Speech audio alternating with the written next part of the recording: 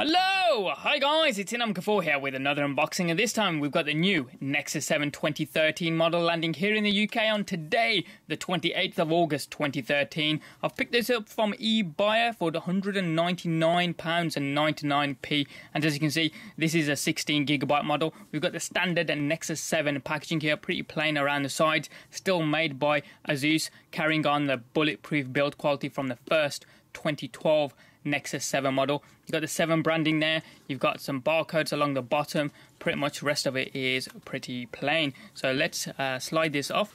Sliding that off reveals a Google logo in silver towards the bottom right of this box here, plain white box along all sides, and you've got the 2 seals there and there with the Asus Computer Corporation branding across the bottom. So we'll get these open here, there we go, and this side here.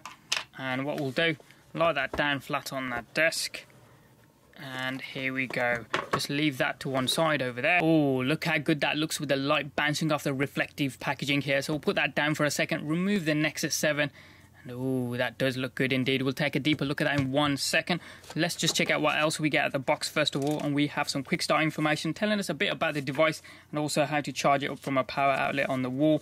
We've got some health and safety information as well as Asus Nexus 7 warranty information for hopefully a boring read one day. First up, we have the charging and data transfer cable. A little bit closer here for you now, and along the one side you can see a standard USB 2.0 connector with the Asus branding and the USB logos imprinted on it. Along the other side you've got the standard micro USB connectors that we're used to now, with along the one side the standard USB logos imprinted on it. And the only other thing out of the box here is a standard 3-pin UK power connector, and if I can remove the packaging from this, I'll just show you. It doesn't look quite the right size with the 3 pins being so close to each other, but what you have to do is push it up like so, and then it fits into the wall. Along the other side you've got the Asus branding, as you can see there, with a standard USB 2.0 port. We'll leave that down to one side here and finally bring in the Nexus 7 tablet itself. So we'll remove the cellophane packaging, and here it comes. Slide that out there. Vertically across the back here you've got the Nexus logo imprinted onto this matte black finish. Towards the bottom you can also see an imprinted Asus logo, and if I turn that around slightly you can see the micro USB data transfer and charging port alongside one side of the stereo speakers. And if we head towards the top you've got the 5 megapixel rear facing camera capable of shooting 1920 by 1080 at 30 frames per second. You can also see the other side of the stereo speakers.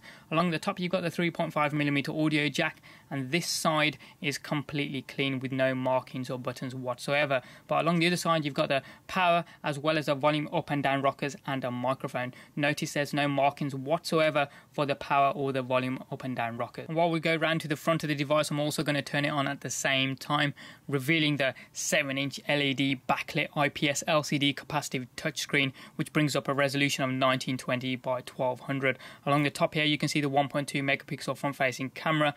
In terms of connectivity, this device supports the Wi-Fi standards ABGNN, Bluetooth 4.0, and the NFC chip is along the back here. Incidentally, the battery is rated at 3950 mAh and supports the QI charging standard, so you will be able to wirelessly charge it as well. And it's already pre-selected English United Kingdom, so I'm going to hit next.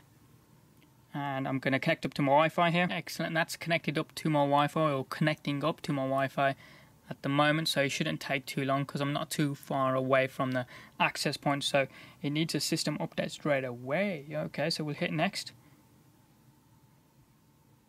and it looks like it's rebooting, and it says it last checked for an update at 7:15, which sounds about right for what time it is here in the UK. So we'll just let it reboot. That was interesting. It had an update as soon as I connected up to my Wi-Fi, so I'm going to go back to English UK here and connect up to my Wi-Fi again. And that's just connecting up to my Wi-Fi again, and hopefully it won't have another update. It should let me go straight through. Got a Google account.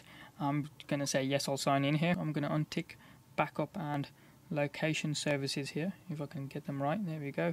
And keep me up to date with news and offers, that's okay. Excellent, it's already got my name input there, so we'll hit next.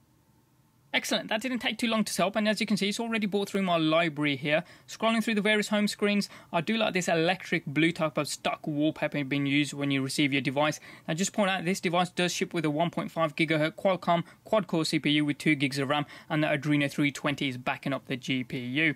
You can see the model number purely shows as a Nexus 7, and the Android version is showing as 4.3, which is obviously Jelly Bean. That's been an unboxing and a first setup of the new Nexus 7 2013 model made by Asus, and this is a Wi-Fi 16 GB iteration of it. As ever, any comments or questions you guys have got, hit them up in the comment section down below there. Give us a thumbs up if you like this video and you like what you saw, and if you haven't already done so, hit subscribe. It's also down there as well, doesn't cost you a penny, and you can also check out some of our forthcoming videos. Thanks for watching, have a wicked day, and we'll see you next time.